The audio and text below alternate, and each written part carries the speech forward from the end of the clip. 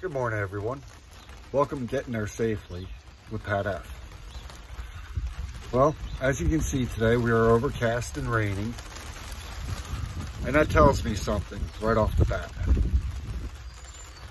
There's a few other steps that we need to take before we get behind the wheel of the car and holler bonsai going down the road. Let's keep in mind that this is about safety, ours and the other drivers on the roadway. Later on, I will refer to the differences between a driver and a motorist. But let's go ahead and take a look at a few things that we should have done before we got behind the wheel.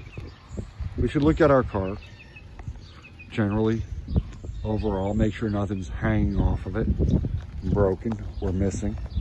That means our headlights, our taillights,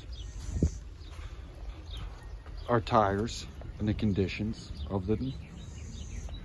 Whether there's any damage down the side of the car that was not there last night. We should look at our lug nuts, make sure that they're still intact. If we can see our rotors, make sure they're not being chewed away by worn brake pads. Okay, check our tail lights. Look at the back end of our car. But today's raining, so periodically we should check the condition of our wipers. Front and rear of your vehicle is equipped with them. Your rear view mirrors.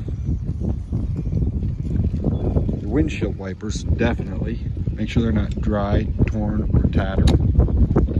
Make sure your windshield's clear.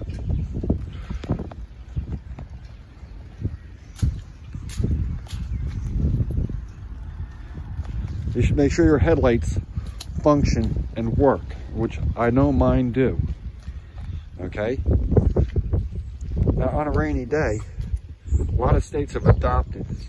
They've adopted the fact that if your wipers are on, your lights are on.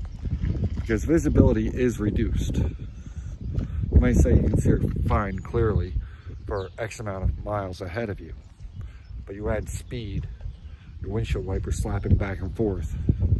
You've created distractions for your eyes. Another good rule of thumb is reduce speed, because you only have maybe a 6-inch square, if you're lucky, of contact per tire to the road surface. You hit a puddle, that contact is gone, and it's called hydroplaning. Hydroplaning can put you in an uncontrollable skid if you're not. So that's the reason why you reduce speed. You also reduce speed because other drivers may not be paying attention. So this concludes today's driving tip. Know your vehicle. Know the conditions. Drive accordingly. Nobody wants to ride in the pine box. Have a nice night. Keep it kind. Keep it polite. If you like it, please subscribe. Later on, I'll be referring to drivers not as drivers, as motorists. The difference is a motorist takes time to inspect their vehicles. They take time. They prepare time for travel to and from their destinations. They take time, they make time. They make the effort to be safe. Right now, I see a bunch of drivers on the road.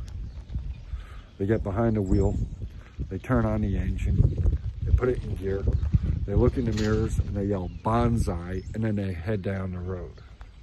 That's not what this channel's about. This channel is about getting there safely for all. Please like and subscribe. Have a great day.